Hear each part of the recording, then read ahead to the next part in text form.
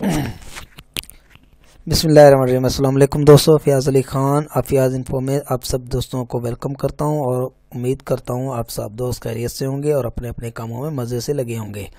दोस्तों, आज की जो ये वीडियो सीरीज़ है ये ख़ास तौर पे उन दोस्तों के लिए है जो कि कहते हैं कि हमें मोबाइल पे नेट देना है, मोबाइल की सर्विस देनी है डायरेक्ट मोबाइलों पे, क्योंकि सबसे ज़्यादा पूछे जाने वाला सवाल यही होता है मुझसे कि हम जी मोबाइल पे नेट किस तरह दे सकते हैं ज़्यादा रेंज में। तो ये जो इसकी सीरीज़ का नाम है स्मॉल वाईफाई नेटवर्क डिज़ाइन, ये मैंने एक डिज़ाइन तैयार किया है। प्रेजेंटेशन में इसके कुछ पार्ट बनेंगे, अब पता नहीं कितने पार्ट बनते हैं, जितने भी पार्ट बनेंगे 10-10 मिनट के पार्ट होंगे, ठीक है। स्टेप बाय स्टेप पार्ट 1 2 3 4 5 6 इसी तरह जितने भी बन गए। तो अभी स्टार्ट कर रहे हैं जी, देखते हैं कहाँ तक इसके पार्ट जाते हैं। टाइटल है जी small wifi network design, how to choose equipment for your small network. आप एक छोटे से नेटवर्क के लिए कौन सी इक्विपमेंट चूज़ कर सकते हैं। 2.4 गीगाहर्ट्ज़ जो है वो स्पेशली जो हमारे मोबाइल की जो फ्रीक्वेंसी होती है वाईफाई की उसके लिए होता है 2.4।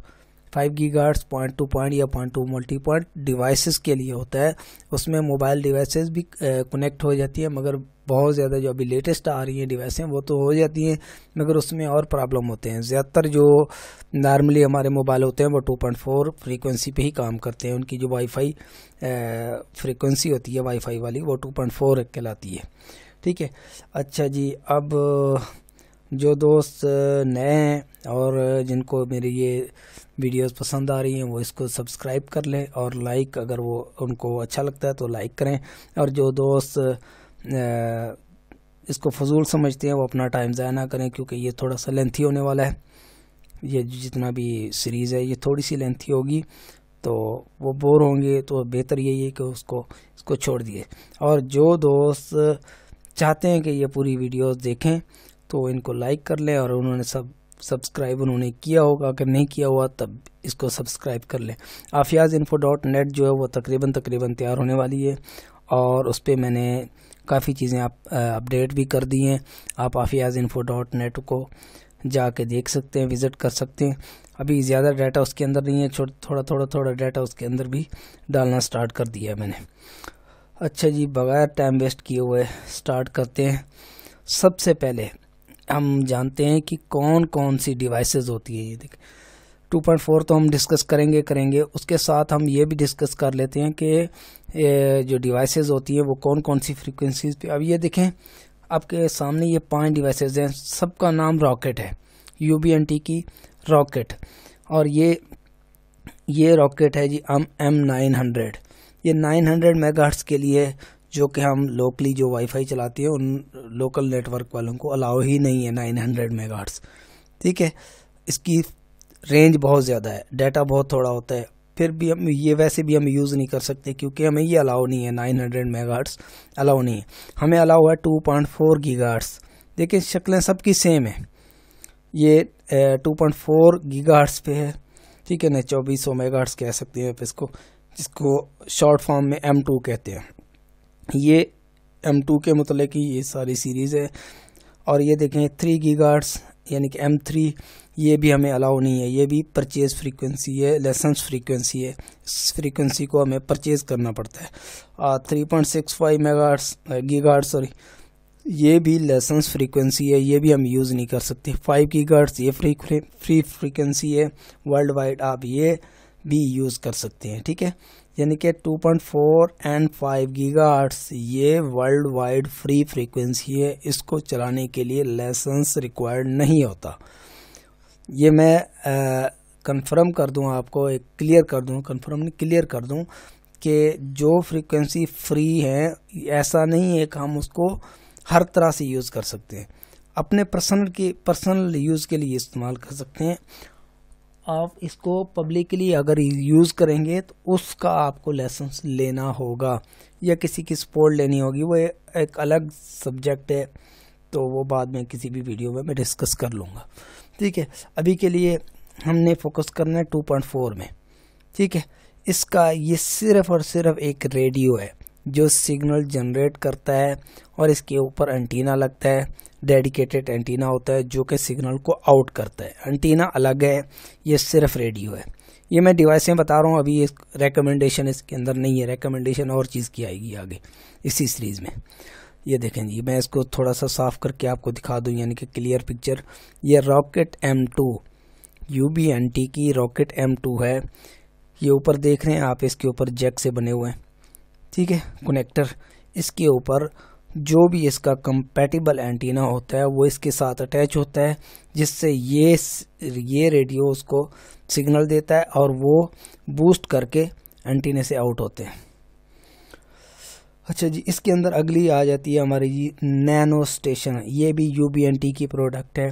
वो जो पहले मैंने ये दिखाई है, इसके साथ एंटीना नहीं है, अलग से आपको एंटीना लगाना पड़ता है। या आप डायरेक्शनल एंटीना लगाएंगे या ओमनी एंटीना लगाएंगे। सेक्टर एंटीना डायरेक्शनल इसके साथ लग जाता है। अगर आप चारों तरफ देना चाहते हैं तो उसको ओमनी एंटीना कहते हैं। मैंने अपनी पिछली वीडियोस में इस चीज़ को डिटेल में बताया, दोबारा रिपीट कर रहा हूँ। अच्छा जी, ये जो नैनो स्टेशन है, इसके अंदर बिल्टन एंटीना है। 60 डिग्री के अंदर बिल्टन एंटीना काम करता है इसके लिए अलग एंटीना लगाने की ज़रूरत नहीं है। इसके अंदर रेडियो और एंटीना बिल्टन है। अच्छा जी, ये आगे जी एक और बहुत सारे लोग को जो है ना सवाल आते हैं कि जी हम बुलेट यूज़ कर लें, ठीक है। नंबर एक तो ये सस्ती है, इजी टू इंस्टॉल है और इसके साथ एंटीना भी इसका सस्ता आता है। जबकि जो पहले थी रॉकेट, उसके साथ एंटीना जो लगता है वो थोड़ा कॉस्टली होता है। UBNT की प्रोडक्ट है, UBNT का एंटीना लगता है तो थोड़ा सा कॉस्टली होता है, जो ओरिजिनल होता है। जुगाड़ लग जाता है, जुगाड़ में ना जाएं। हाँ, ये जो है बुलेट M2 HP, ठीक है, ये भी अच्छी डिवाइस है। अब इसके अंदर 5 GHz एंड 2.4 दोनों आ रही है। अभी मैं इसके मुतल्लिक़ ऊपर बता देता हूँ। BM2 HP यानी कि बुलेट M2 HP 2.4 GHz में इसकी आउटपुट जो पावर है वो 28 dBm है, लगभग 600 मिलीवाट, ठीक है। यानी कि आधे वाट से थोड़ी सी ज़्यादा पावर, ये आउटपुट पावर होती है सिग्नल थ्रो करने की आउटपुट पावर। अच्छा, इसके अंदर एक और इन्होंने 5 GHz भी इसके अंदर ही डाल दिया, जिसकी आउटपुट पावर उन्होंने 25 dBm रखी है, जो कि 400 से थोड़ी कम बनती है, ठीक है। इसी तरह ये दो मॉडल हैं। इसके साथ एक सिंगल एंटीना लगता है।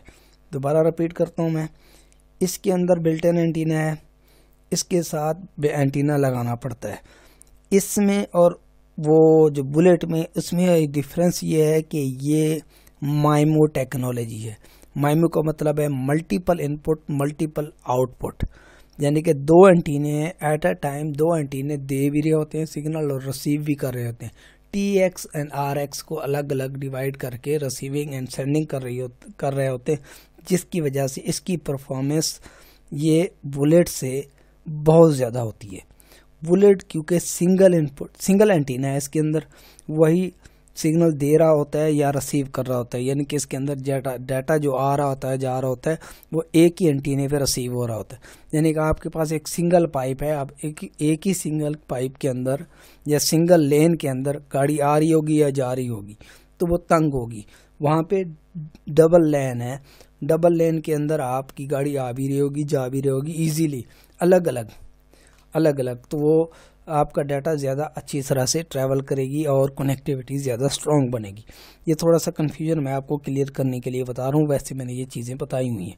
अगर आपको ज़्यादा डिटेल में देखना है तो पिछली वीडियोस मेरी जाकर सर्च करके देख लें, नंबर उनका मुझे याद नहीं होता।